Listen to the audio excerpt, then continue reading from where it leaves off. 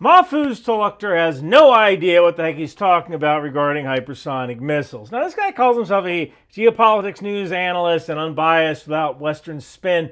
If you look at his stuff, it's all pro-Russia, pro-China, anti-West, anti-Semitic ranting, which is funny because it's done from the safety of London.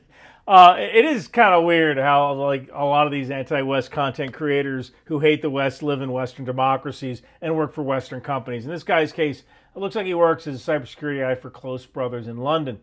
I mean, the dude fell for the whole Greater Israel thing, which is something I debunked over a year ago and kind of keeps driving on like this anti-Semitic Frankenstein's monster. And actually, that was my first clue that this guy has no idea what he's talking about. Because even if you have just a little bit of military knowledge, you know that Israel does not have an expeditionary army with the mass, fires, and logistics to actually invade and occupy a landmass of that size. They can't even occupy Gaza, and it's the size of Detroit. We couldn't even occupy Detroit, not even with the help of RoboCop and Ed 209. War is hard. So whenever I see someone pushing this map, I kind of know that they don't have the first clue about how the military actually works. Oh, and also he apparently thinks Iran won the 12-day war. Right. Boy, man, if that's the case, Iran can't afford many victories like that. Now, normally someone with such a small viewer count, I would just ignore this dude, but one of my viewers told me about it, and he said this particular video was getting really popular, and it was about the Russian Oreshnik hypersonic missile. And I watched the video, and there were so many mistakes in it, I thought I was watching a Johnny Harris video. So let's go over the video. And if you want to watch this dude's content, I'll put a link below if you really want to watch it, because it is his content. Okay, let's get started. A missile that travels at hypersonic speeds, over 10 times the speed of sound itself, 12,000 kilometers an hour as the crow flies, with a nightmarish ability of being able to bob and weave. Oh no, oh no. Now, this is not new. Missiles have been hypersonic since the German V2 back in the 1940s. But whenever a ballistic missile actually re-enters the atmosphere, it's hypersonic. It is going at least 5 times the speed of sound. And this is nothing new. Now, hypersonic glide vehicles can be a different story, but the Russian Oreshnik missile is a ballistic missile with a little bit of maneuvering capability in a certain phase of flight, and I'll get to that. But we kind of know down to a certain condition how this thing works, and that I will get to. Is able to weave, maneuver to avoid interception, even at extreme speeds, and still hit its target. So it can do that to an extent, or at least in a pre-programmed maneuver. The warhead for the missile can't really intelligently avoid interception because, remember, it's going Mach 10. At that speed, upon re-entry, there is a cone of plasma around the missile. Remember that movie Apollo 13 when there was a radio blackout for like 2-3 minutes while the capsule was re-entering the atmosphere? That's because you can't transmit radio signals past that cone of plasma.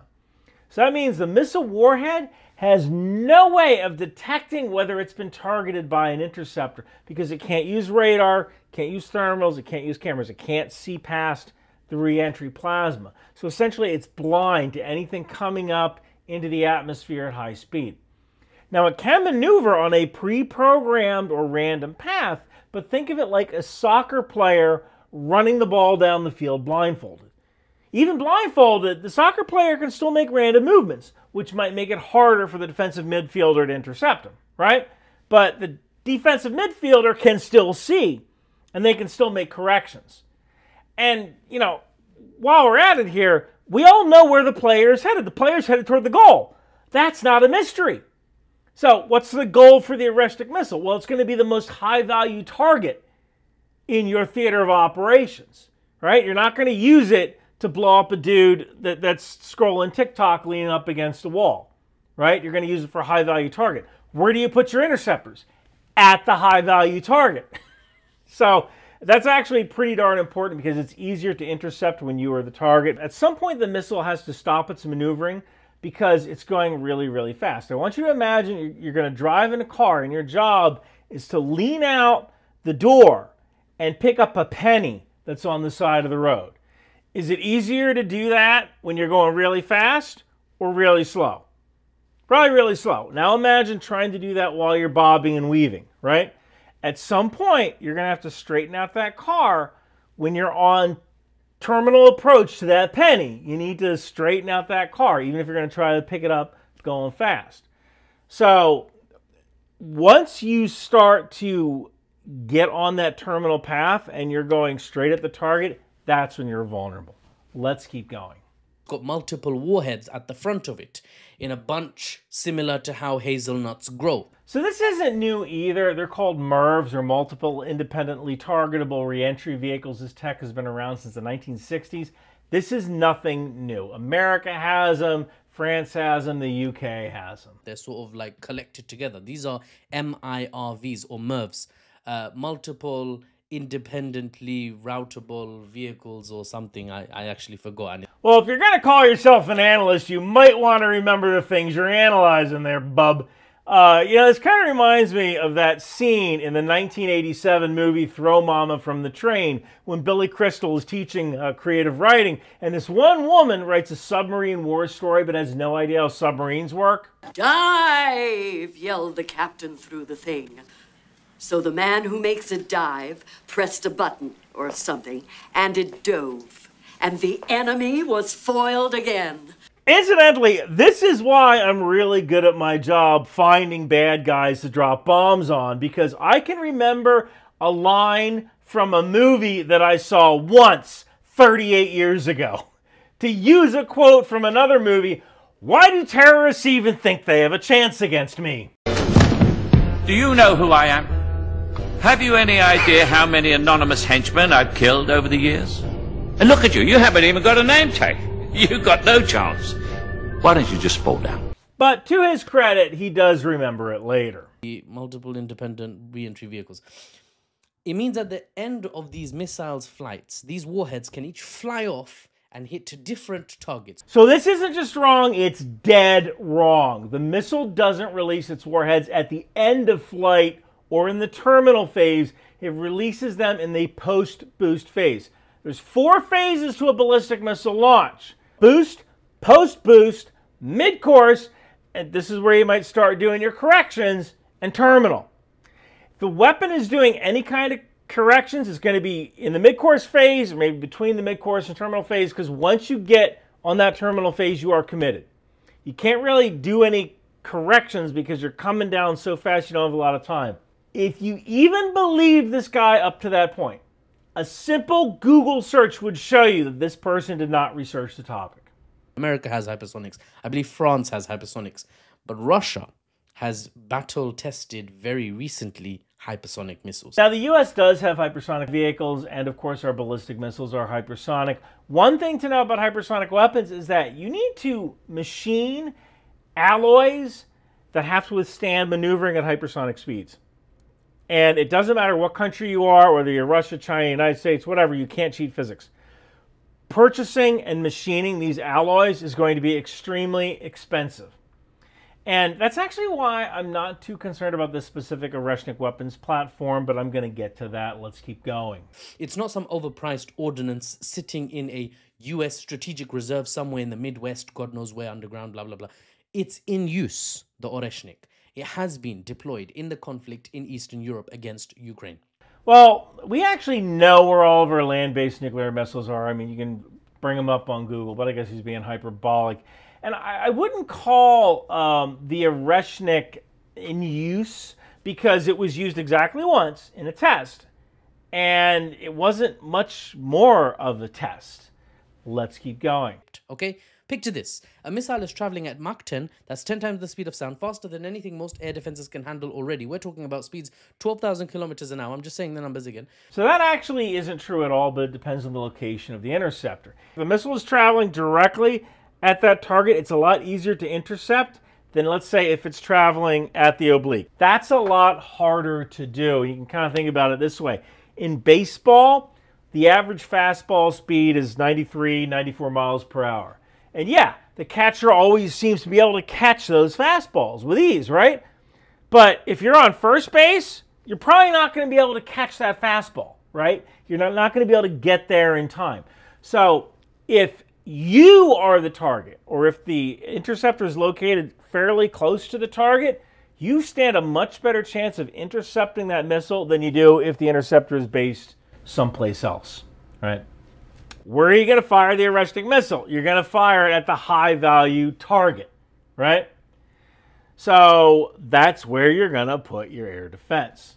Now, then he talks about how the first and only use of the weapon was back in Ukraine, November 2024, and I want to kind of point something out here. Military analysts across the world later said there's a good chance Russia dialed the missile capabilities back. That's right, you heard me clearly. They neutered their own missiles when they first deployed them. So this is wrong on so many levels, but let me give it a shot. He said that Russia dialed the missile back, and I think that's because this guy doesn't have any military experience. He just doesn't have the tools in his toolkit to really explain what's going on. Luckily, I do. This particular weapon is designed for nuclear warheads. That is the only sensible munition to put on an intermediate range ballistic missile. That's because intermediate range ballistic missiles are so expensive. We're not talking about battlefield weapons like the Scud. We're talking about intermediate range ballistic missiles. They are hella expensive. Now, odds are what was actually used as the warhead in the weapon was some sort of ballast, maybe concrete or some kind of equivalent material to simulate the mass.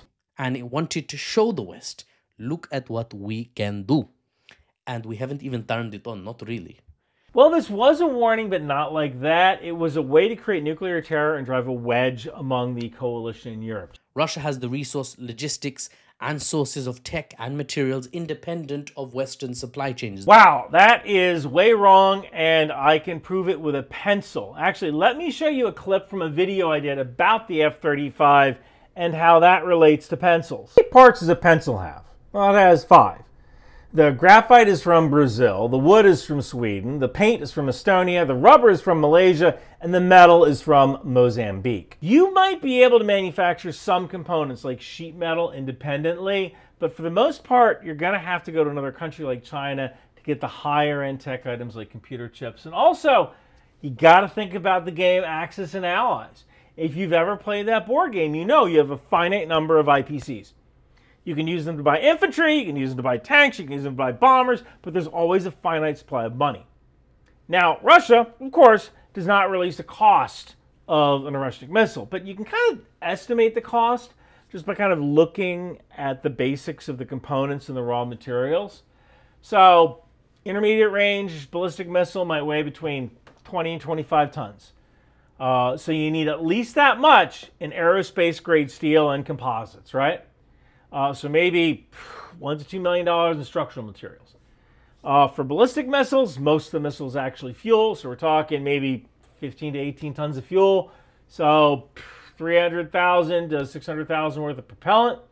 Engines, 5 to 10 million each, roughly. Avionics, 1 to 2 million. Payload, I don't know how to estimate the payload here, but it's not going to be 0, right?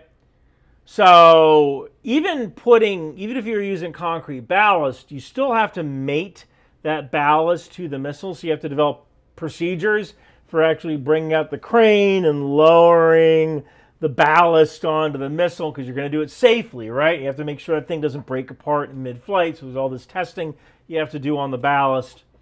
So the cost won't be 0. But I honestly don't know how to calculate that number. You put a nuclear warhead on it, it's going to be a lot more expensive. So then there's production overhead. And you have to pay for the building where you're assembling the missile. You have to keep the heat on in that building. You have to pay the cafeteria workers who are working in that building. And again, that's one of those things that I could probably calculate it, but it would probably take me days to do. It's kind of beyond the scope of the video, but it can be done. So I think at the minimum, we're maybe looking at 15 million a pop. Could be double that if they're using genuine honest God warheads. So let's say we just go with a 15 million number. You know, the most effective weapon on the battlefield right now is not the Oreshnik missile. It's drones that cost about as much as a PlayStation 5. So for the price of one Oreshnik missile, Russia can get 22,761 DJI Mini 3 series drones. What's going to be more effective on the battlefield? An Oreshnik missile or 22,000 drones?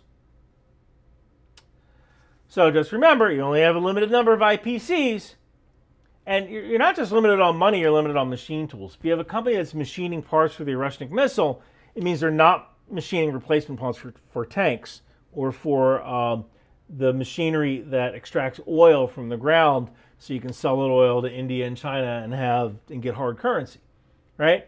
You only have a finite amount of industrial capacity. There's a reason why Russia is buying its artillery shells from North Korea.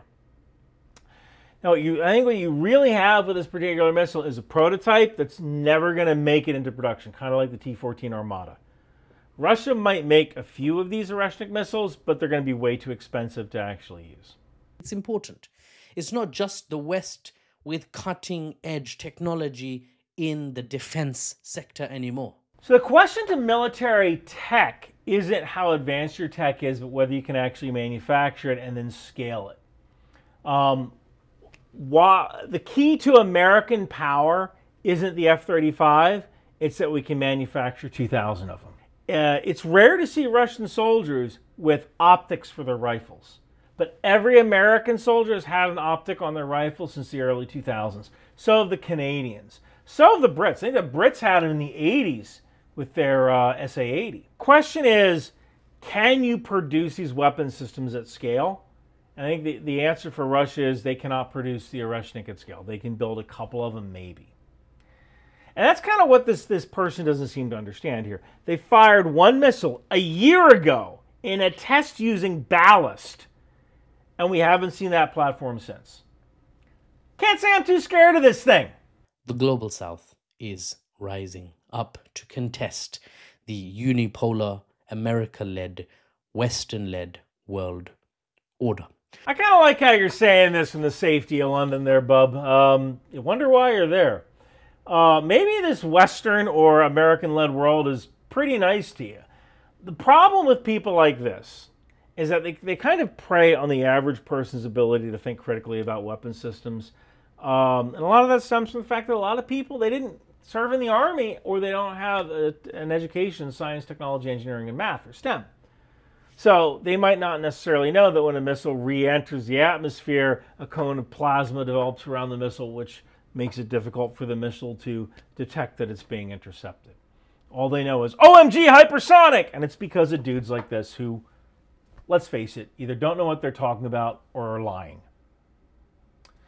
Best advice I can give you here is that if someone isn't bringing receipts or they're not doing the math in front of you like I did, they probably don't know what they're talking about, and you probably shouldn't listen to them.